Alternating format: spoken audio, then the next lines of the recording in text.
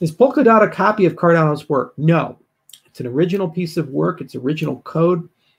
Gavin is a trained computer scientist from England.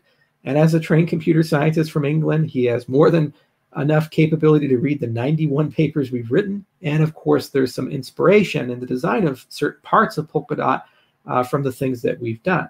That said, it has its own design, has its own smart contract philosophy, and it has key differences in its design from how our system operates, which are much closer to what Ethereum is.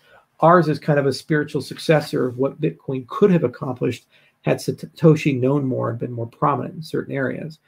So we're different systems from extended UTXO to accounts and these types of things. So Polkadot is definitely not a copy of the work. It's more of an inspiration. You kind of think of it this way, you know, Tolkien wrote Lord of the Rings, and then George R.R. Martin wrote Game of Thrones. Well, Martin is a huge fan of Tolkien. And a lot of the things in Game of Thrones were his view on how to build a world like that, but with his particular viewpoint on how a world like that should operate. So Tolkien was very optimistic, good triumphed over evil.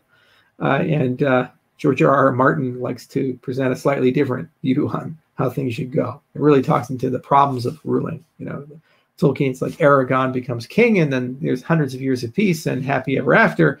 You know, it's like, well, Baratheon becomes king. It's like, well, what happens the day after? You know, he becomes a bad guy. So that's kind of the Gavin Wood, Charles Hoskinson thing, right? We did some stuff and he did some stuff, and he clearly read our book and he's clearly doing his own thing. And there's inspiration there. And by the way, we get inspired. We read a lot of papers from the 1980s and 1990s and 2000s that provided a lot of good ideas, and some projects like NXT and so forth that provided a lot of good ideas to start with. And a lot of the job was correcting those ideas and improving those ideas. And you see a lot of that.